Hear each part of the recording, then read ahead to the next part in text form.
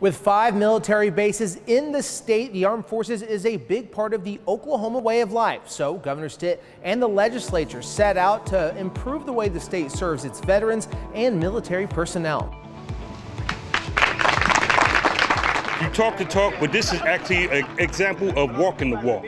You know, we all recognize we say we recognize our veterans, you know, we give them the greetings and all, but this actually shows you what they're doing. It's not just lip service to our veterans, it's taking care of them, and it's taking care of them every day. On a sunny, brisk morning in Lawton, Fort Sill, Governor Stitt and lawmakers came together with the community to celebrate new laws on the books that make Oklahoma an even better place for veterans to live. We want to make sure that when people get out of the military after serving our country and our state, that they stay right here at home in Oklahoma. A ceremonial bill signing for 5 pieces of legislation: an income tax exemption on military retirement benefits, 2 sales tax exemptions, a guarantee that every Oklahoma veteran gets a dignified burial after they pass, regardless of whether they can afford it or not, and a law allowing members of the state retirement system to purchase 5 years of military service credit. So this is probably one of the most aggressive